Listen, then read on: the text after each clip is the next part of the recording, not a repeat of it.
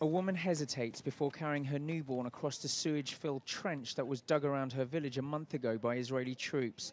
Stretching some 2 kilometers and being about 5 meters wide, the trench, which is more like a putrid medieval moat, is, says Israel, a necessary precaution to protect against militants entering or leaving the West Bank town of Nablus. We saw artificial trenches dug, which were dug indeed by the soldiers in that region. At the time, one of the trenches, which was in parallel to the dry trench, was filled with sewage, which was very clearly coming from the direction of Nablus.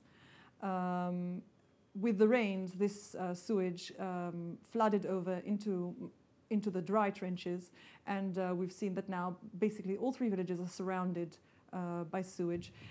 The 3 villages surrounded by the moat, Azmut, Salem and Deir al-Hatab, have a total population of about 11,000 people. They've not only had their land destroyed to make way for the moat, but all the roads and bridges leading to and from Nablus on which the villages depend have also been torn down, forcing all residents to cross over a single guarded route that leads to the festering river that has to be crossed on foot.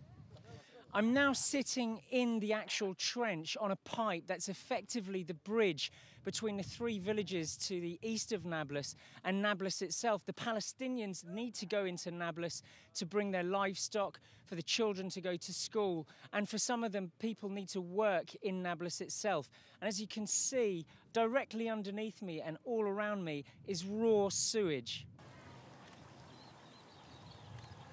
This 60-year-old man told us he had walked for 5 hours from Azmut to Nablus to collect food for his family of 13.